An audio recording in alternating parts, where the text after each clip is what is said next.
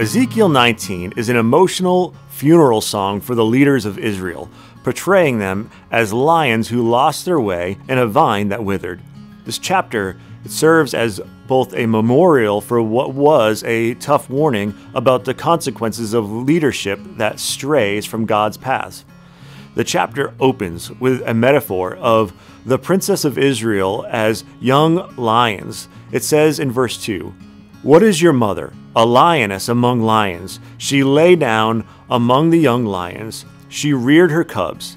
These images depict leaders who started with potential and strength, but eventually fell victim to their destructive behaviors, leading to their downfall and captivity.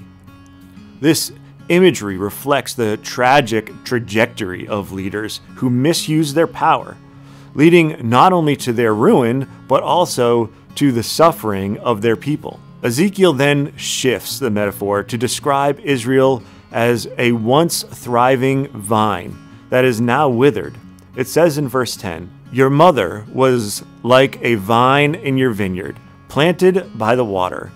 It was fruitful and full of branches because of abundant water." This vine, symbolic of the nation itself, thrived initially, but eventually was destroyed due to neglect and poor leadership.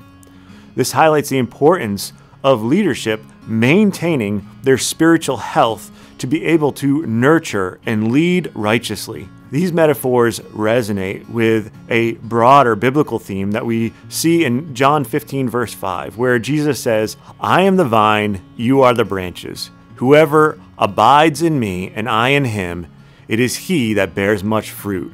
For apart from me, you can do nothing." This New Testament passage echoes the vital need for staying connected to our divine source. Without this connection, even the most powerful can and will fail. Ezekiel 19 encourages us to reflect on our own leadership and influence, whether it's in our families, our communities, or our workplace.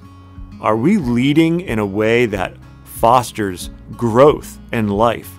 Are we nurturing those that we lead with integrity and godly principles? This chapter isn't just about the failures of past leaders. It's a call for us to examine our paths and ensure that we are leading in a way that aligns with God's will, fostering environments where those under our influence can thrive spiritually and morally.